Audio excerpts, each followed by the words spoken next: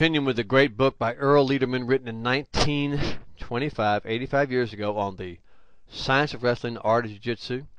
And this move right here is called a wrist and further ankle lock. And you're going to be amazed at what you're going to learn with this fantastic move right here. So look how he started. He's setting it up. You grab the guy's left wrist, and you can do it on the other side too. So you've grabbed his left wrist, and you've placed it deep inside your body.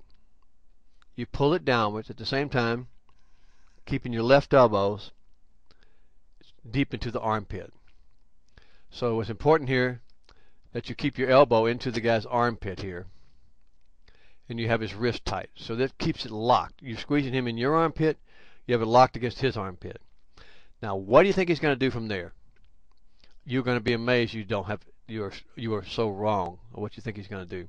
Because what he's going to actually do is he's going to dive underneath. So let's look at the picture first. He's got underneath and he's grabbed the guy's ankle. So look what he said he's done. Then we're going to come back and start. Dive in under the left arm as shown. Lock it tightly. At the same time, reach for his right ankle with your left hand. So you went from here, and now he dove in.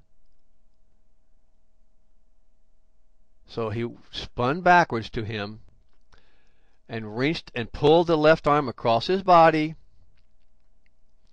At the same time, he reached down and grabbed the ankle. So let me try and shrink these a little bit so you can sort of see them a little faster here.